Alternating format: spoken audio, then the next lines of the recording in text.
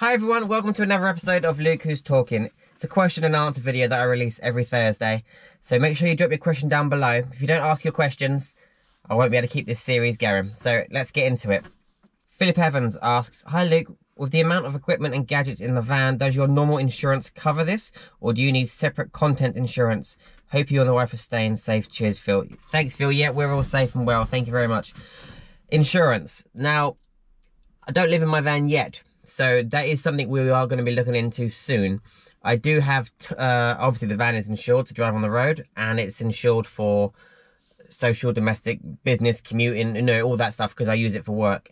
I've also got a tool cover, which covers all the tools. So if the van gets broken into and all the stuff's nicked, it is all covered. It'll be more of a pain than anything, but yeah, so the tools are all covered and everything. So yeah, when we move into the van, that is a question that we are going to ring up some insurance companies and double check that we are covered for living in the van. But yeah, it is worrying. I'm constantly worried about this van now. I'm done parking it on the road. I'm parking it on my driveway, even though it's a little bit inconsiderate for all my neighbours, but because it's such a big van and everyone has to walk by my van to get into the flat. But no one has said anything yet. We're friendly with all the neighbours, so it's not ideal parking it on the driveway, but I'm so paranoid about it now. The more money you put into a van, the more time you spend in a van, the more adventures the more trips you have in the van. Each day goes on, this van gets more valuable to me. So I'm constantly worried about it. My wife says, why would you have something that you're constantly worried about? I mean, it's my hobby, it's my pride and joy. It's a knackered old van now, but I love it. Anyway, so yeah, insurance, yeah, we are going to be looking into that soon. Thanks, Phil, for your question. Van on Tour has asked, what have you learned from designing and using your own van interior, and what would you do different next time? Okay, so because I have to work out the back of this van, my bed is really high. I would build the bed a little bit lower next time. Yeah, and if I don't have to use the van for work, then I will build it a little bit lower. It's still fine, but it's just not as comfy as it would be if it was a little bit lower. I really like this layout. I really like my layout. I think it's perfect. I like having the sofa there so you can sit on it and look out the big sliding door at all the views. I like the kitchen there because when you're cooking or washing up, you can look out the door at the views. The views are always at the side, where the side door is. So yeah, having things that face that way, like the sofa and the kitchen, I really like the layout. The bed is fixed and just always made, so I just jump on the bed and go to sleep instantly. I love this layout. I don't think I'll do anything differently. I would like to challenge myself one day and build a shower, toilet room. I'd like to do that one day, but yeah, I really like my layout. What is the length of your eachother? I think it's 7 meters. I think it's about 7 meters from front to back, and probably 5 meters from the bulkhead back, something like that. I haven't measured it for a long time. I can't really remember. Very good question here from Claire Starkey. Thank you again for another question, Claire. By the way, if you can see all this rubbish down here, I'm sorry. Just been working on the van and working today. And yeah, anyway, sorry. Claire's question. So question, how did your friends and family react to you both wanting to move into the van full time? Well, that is a very good question, because there is still a huge amount of stigma about moving into vans and living in vans, and a lot of people have been like, in your van? You're going to live in your van? Really? So yeah, the usual questions, what about toilet? What about shower? Where do you park? Where are you going to stay? There's a lot of questions from people. My family are instantly more accepting of it, I think, because most of them, I've got camper vans and we've always been camping and things. I think Becca's parents, they're not really into camping as much as my family are, but they are supportive of us saving money, and they are supportive of us aiming to get a mortgage. So it's a means to an end. Moving into the van will be a means to save money and get the mortgage, which is which means security for my wife and I, which in turn, you know, eases the minds of my in-laws. So families are fine with it now, although I did explain it to my auntie the other day and she was like, you're moving into your van? But yeah, a lot of people, there's a lot of stigma around it, but yeah, I think nearly all of them, I think everybody is quite supportive of it, in fact. Horst, thanks, Horst. He said, you always had a guitar in your van, but we've never seen you playing it. Yeah, I don't really like playing on camera. I used to be in a band, I mentioned in last week's video, and it took me a few years of getting confidence up to play in front of the pub, you know, in front of a crowd, but yeah, playing on camera is a little different, I think. But yeah, there is a little snippet of me playing guitar when I took the van to Wales. It was in Wales and we was on our Scotland trip, and there's a little bit of me playing guitar. Okay, Paul Rowson, I'm sorry if I've pronounced it wrong. Hi Luke. He's asked a question about the awning. How's your awning?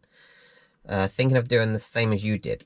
Now, I don't know whether you mean the way I fitted it, but the way I fitted this awning is amazing. And for those that haven't seen, I'll put a card up here for the awning installation video if you want to go and have a look at that. My friend Darren and I fitted the awning. We used riv nuts, pop rivets and Sikaflex. Because we didn't want to rip off the wall in here to bolt it, to put a nut on the inside of the bolts. Yeah, pop rivets, riv nuts and Sikaflex, and it is solid. It's just not going anywhere. And the awning is fantastic. I haven't had it out for a long time. Had it out the other day. Sat on the driveway.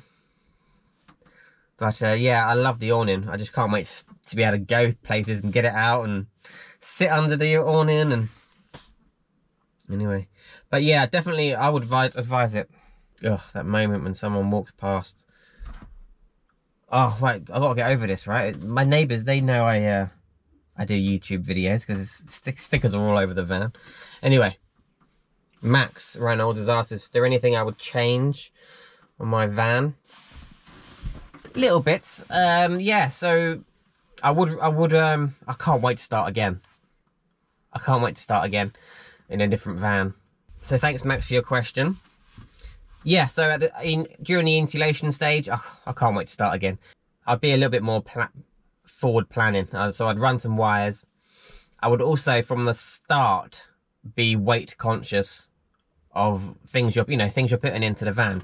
So for instance, my floor, I just use really heavy 15mm ply. For instance, you don't need 15mm ply for the flooring. So I would start doing a whole conversion thinking about weight.